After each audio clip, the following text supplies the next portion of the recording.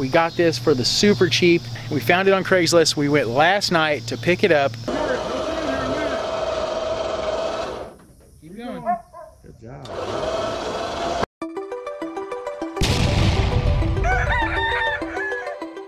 Hey guys, welcome to Farm Alarm. My name's Tracy. Today we've got a new project. That means some other things have to go bye-bye.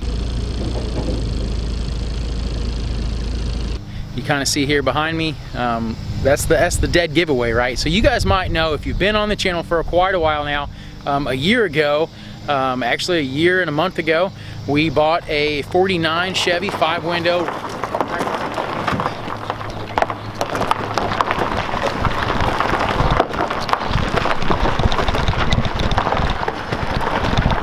If you look back there, you can kind of see it right there.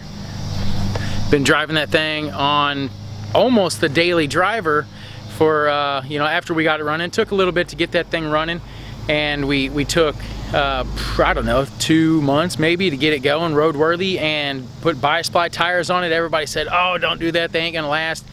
It's been you know, September will be a year since I put those bias ply tires on there. I've been driving that thing, enjoying it every day. It's a gas hog, I know that.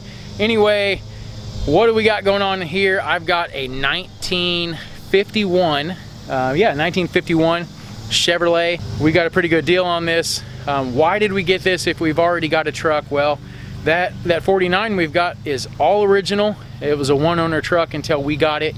And you know, I originally wanted to do a lot of stuff to it, and everybody was like, no, you know, keep it all original. And you know, I've come to the conclusion, yeah, let's keep it all original.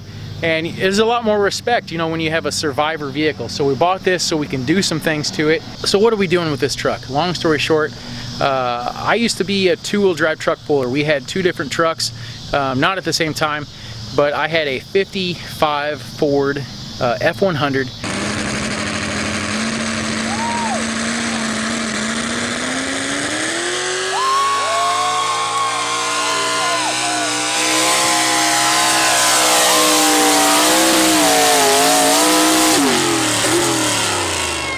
With originally it was a 473 big block, which is a 460 just bored out.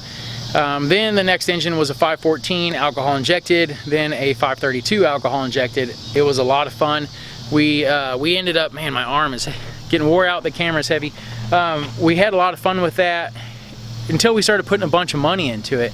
And okay, so then we ended up selling it, and we built a brand new truck. We built a 1923 Model T C cab, and it was 532 alcohol injected, and it had, I think it dynoed real close to 900 horsepower, which was nowhere near enough power to compete in the class that it was in. And it was a money pit. And when I said it was the old truck back in the beginning when it was cheap, it was a lot of fun. When you start putting money into things, it takes the fun out of it. So we ended up selling that truck. Not really a Ford man, not really a Chevy man. I mean, I don't know, as long as it's cool, it's cool. That Ford that I had, I actually grew up not liking Fords, and I always said, you know what, I don't like Fords, but I like my Ford. So that 55 was really cool. But so that's why we bought this. We got this for the super cheap, and I think we paid $1,100 for it. Now, it's not much. I'll show you here in a second. We actually we found it on Craigslist. We went last night to pick it up.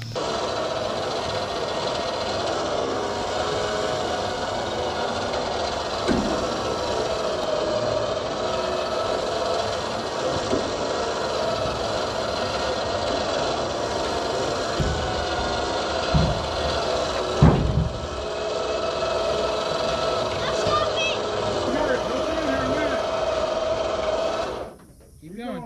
Good job. This way, Trace.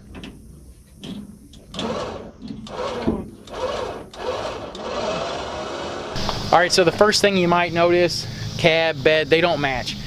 If you look down here, one thing that I've noticed that is not the same as what's on our 49, because our 49 has running boards that go all the way to the back. Well, this actually has a short running board, and at first I thought, okay, somebody cut it off, but it has a factory edge on it. You know, in my mind, I'm thinking, okay, well, that means that this might have had a factory service truck box or a flatbed, something like that. So I guess maybe if you would know, let me know in the comments below, but I'm gonna lean towards that it's probably a 1 ton.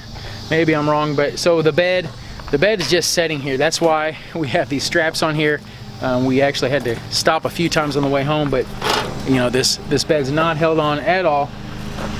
But it's gonna serve as a good platform for the 2-wheel drive pulling truck. So what makes this different than the other trucks that we had? This is actually a small truck class, so it's going to be called, I think maybe they're calling it like a pro stock 2-wheel drive.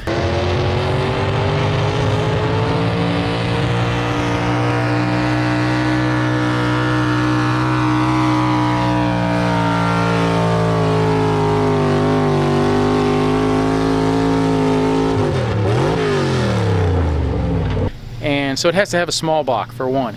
And that's kind of why I wanted to go Chevy, because Chevy's a lot cheaper to build. Everybody's got 350 Chevy engines, and the parts for them are super cheap versus a Ford. So Fords kind of get a little more expensive. Has to have a 1-ton rear end. It probably does have this 1-ton rear end, but it's old, so we're going to upgrade that. Has to have a 4-speed farm style transmission, and let's see, there was a few other things. Oh, it can't be alcohol injected. It has to have 31-inch tires, which you can run an ag style or a bar or a cut style, chevron cut style tire. So it'll be fun, man. I'm really excited about this truck, but it needs a lot of work. I really kind of wish the whole thing was super patinaed like that instead of being painted up maroon like somebody had painted it.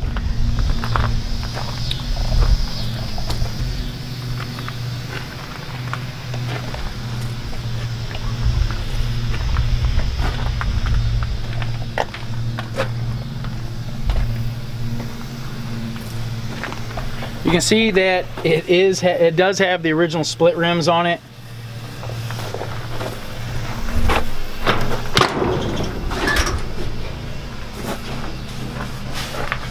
And it's also pretty bare bones inside. I mean, there's no gauges. One thing that I do like, it does have a rear view mirror. We will be salvaging that to put on the 49. But you know, there's a lot of parts here that maybe somebody can use. Unfortunately, it does have cracked glass, because I thought, well, I got a cracked glass, maybe we could do some swapping. The floorboards are not rusted out, and you know, actually this has less rust in the floorboards than my original 49 does.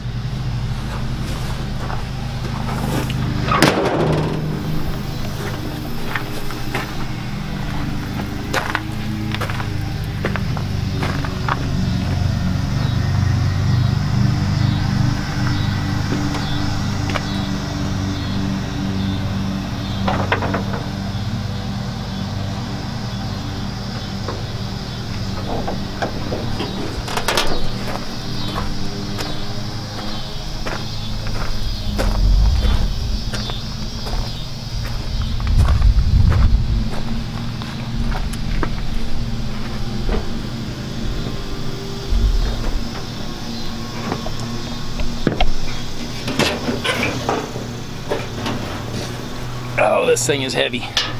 There's no springs on this one. So no engine, no transmission. I mean, which is a great platform for what we're going to be using it for.